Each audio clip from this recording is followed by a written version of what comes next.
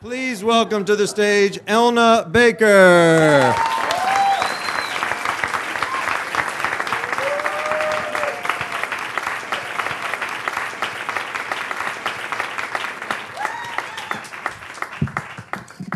So I am 24 years old, and I've never had sex. I don't drink, I don't smoke, I don't do drugs, and I don't drink coffee. I'm a Mormon. I actually am. And I've lived in New York City for 6 years as a Mormon. And it is hard to be a Mormon here, especially if you don't drink or if you don't do drugs. But it is especially hard to live in New York City if you don't have sex. I mean, and especially because I'm young and, like, I want to have relationships and I want to play too and, like, date and stuff. But unfortunately, because I don't have sex, the longest relationship I've ever been able to sustain is 4 weeks. And that is only because for 2 of them, he was out of town. But, like, there's this huge part of me that wants to be considered sexy. And like, if you're not selling sex, though, you really shouldn't advertise. And so, like, I don't really ever get to come across as sexy. But one time I was at this vintage boutique, and I came across this 1940s, it was like dark navy blue, and it was this slip. And it's lacy at the top and then silk. And it was the sexiest thing I'd ever seen. And so I tried it on, and I put it on, and I looked in the mirror, and I was like, oh my gosh, I am sexy. And I was like, wow, who knew I could be sexy? And so I bought it. And I took it home, and I put it in a drawer, and, like, no guy has ever seen me in it. But occasionally, like, late at night, I'll, like, try it on and look in the mirror and be like, I'm sexy. And, you know, I know that, like, Mormons are notorious for saying no to things. And yes, like, you would think as a person who says no to a lot of things, I wouldn't be any fun. But while I say no to some things, I try to say yes to everything else, which makes me, like, a really enjoyable person. And I learned, like, the power of saying yes when I was going to NYU. They used to have these, like, career fairs. And I was a drama student, so they wouldn't even set up booths for us. But for all the business school students, they had tons and tons of booths with, like, the coolest free trinkets they would give away. And I discovered if I said yes to all the questions they asked, I could get presents. You know, they would be like, are you a Stern student? Yes. You know, are you interested in a job at Morgan Stanley Dean Whittier? Yes. And if I answered yes enough, I would get, like, a cool triangle highlighter with 3 different colors. And, like, I know that technically that's lying, and, like, Mormons aren't supposed to lie by any means, but, like, I figure I do everything else right, so I can do that, kind of. And then another time I was walking by the Javits Center, and I passed this Javits Center, and someone said, are you looking for the paper convention? And I immediately was like, yes. And I walked in, and there were all these booths, and I just said yes to everything people asked me, and I left with, like, a bag full of amazing stationery. And I was like, this is awesome. And it all led up to the mother of all conventions. I had some friends in town, and they were visiting at the Marriott, and we had breakfast, and at breakfast, I glanced under the table, and I saw a badge, and it said, Bob Barnett, 7-Eleven Convention. And I was like, yes. So I put the badge on, and we went down to this banquet hall, and they were celebrating 75 years of 7-Eleven. So I start mingling with people, I'm making friends, taking free samples, and I end up meeting the woman who's running the whole convention, and she starts getting my feedback, and I was like, I go to conventions all the time, and this is so well organized. And she said, did you need tickets for today's events? And I was like, yes. And so she gave me 4 tickets to Madame Tussauds, 4 tickets on a bus tour, 4 tickets to Radio City Music Hall. And then she said, will I be seeing you on tonight's cruise? And I was like, yes. But, I sent all that stuff in, and they never mailed me anything back. And she was like, what? And she ran off and came back with 4 tickets worth $150 each on a dinner cruise around Manhattan. So that night, I got all dressed up, and me and my 3 friends, we went on this cruise, and it was like 500 7-Eleven employees and us. And we start mingling, we start dancing, we get going in karaoke, and then they serve this like 4-course meal. And at the end of dinner, my friend turns to me and he's like, Elna, I dare you to make a toast. And like, I don't even drink, so I've never made a toast before, but I've seen movies. So I took the glass and I took the knife and I was like, ding, ding, ding. And everybody shut up. And I was like, I'd like to make a toast to 7-Eleven for redefining convenience. And they were like,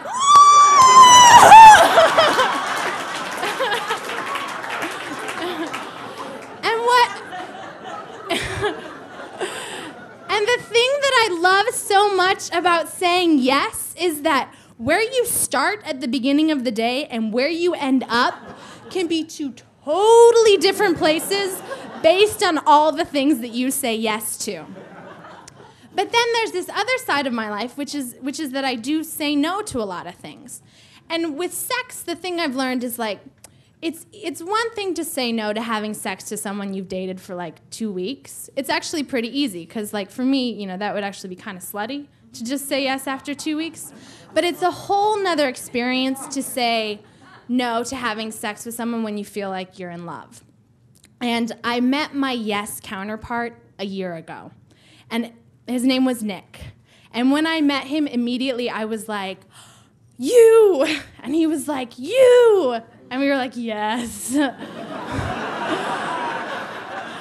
And our first date was amazing. We were walking by a movie set, and we decided to sneak on and pretend like we were extras. And so we were extras in the back of all these scenes, and we ended up in the makeup department.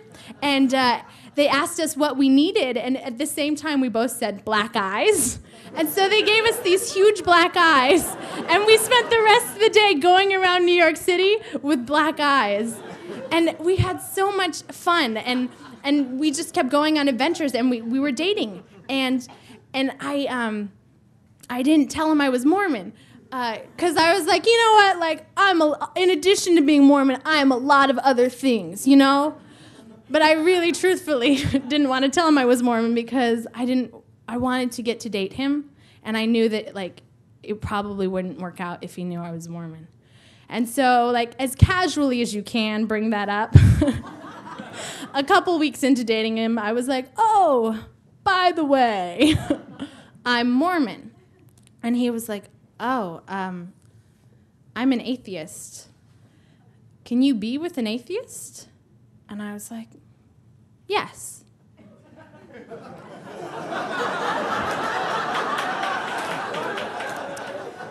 Can you be with a Mormon?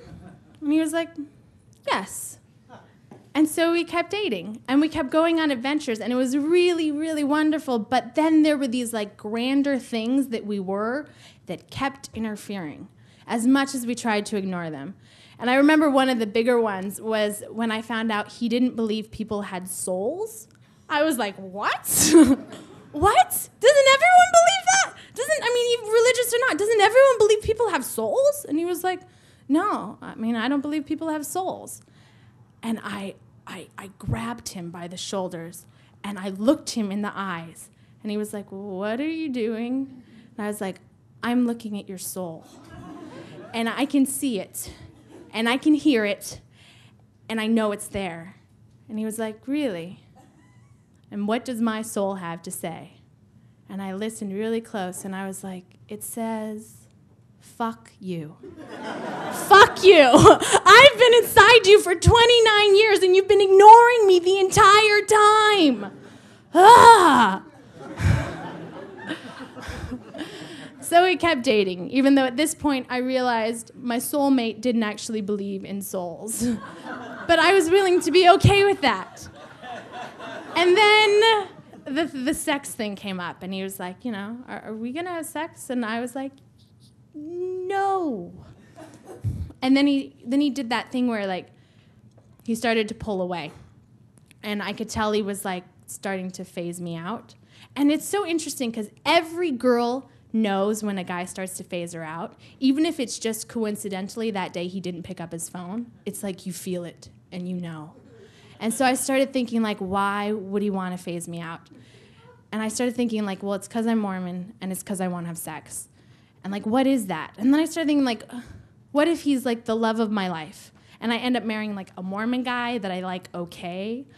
And like I spend the rest of my life like regretting this decision. And then I started thinking, like, what if he's right? And what if God doesn't exist? And then I'm making this sacrifice for some totally imaginary reason. And then I started thinking about sex and how you feel when you're in love, that sex is something totally different. It almost feels like a natural progression of things. And I thought, maybe I could have sex. Oh, okay. And then we went out again. And I could tell, it's like I sensed it was one of the last times we would get to go out with each other. And we were supposed to go to this outdoor exhibit, and it got rained out. So we ended up back at my apartment, and it was like the middle of the afternoon on a Tuesday, and we made grilled cheese sandwiches and put on a movie. But I was still wet from the rain, so I was like, I'm just going to change into something else. So I walked into my bedroom, and I was just going to put a T-shirt on, and I opened the drawer, and I saw that blue slip. And I was like, oh, what if I put that on?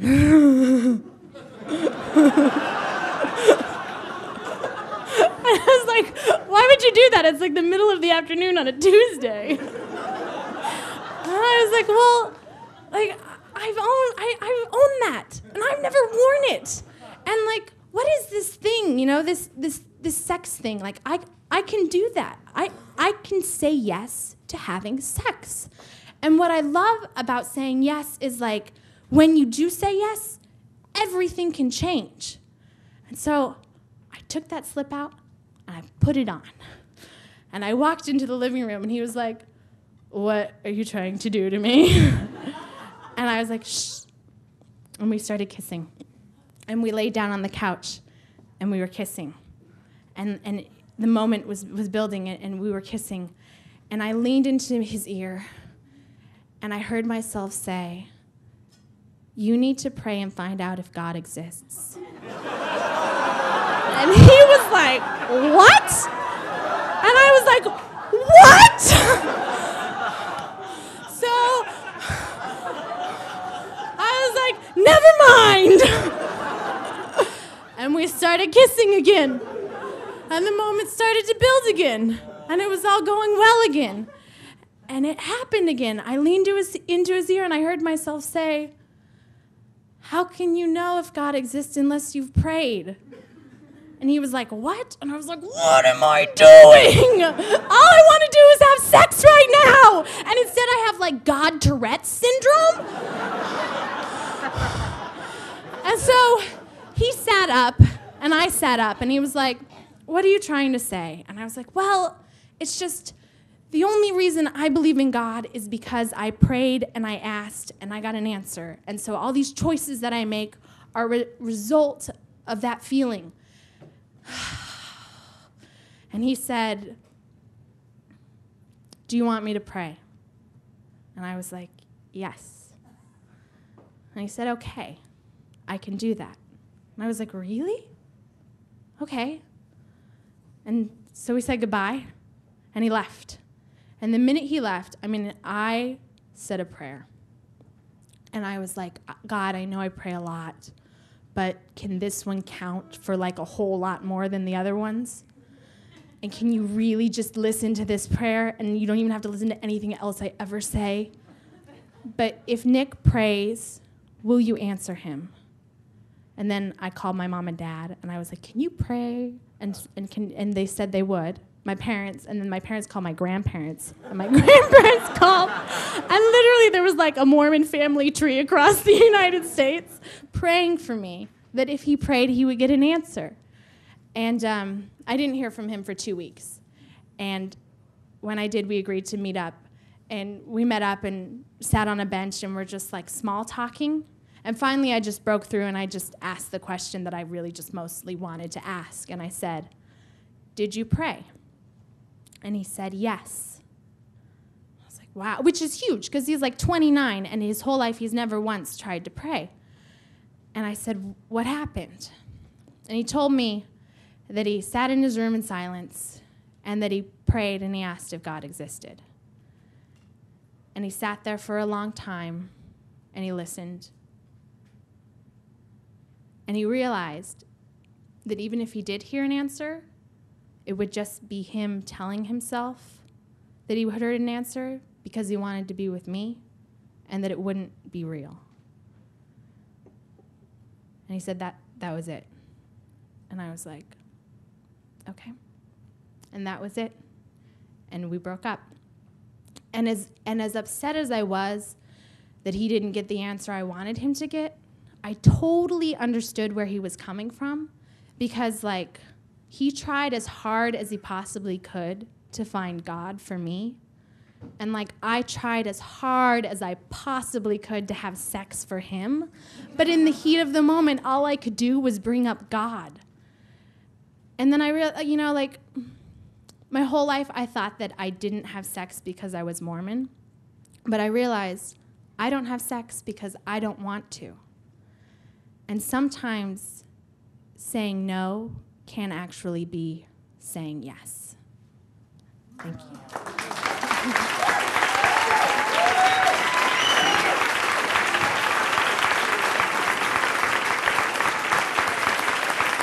Elna Baker.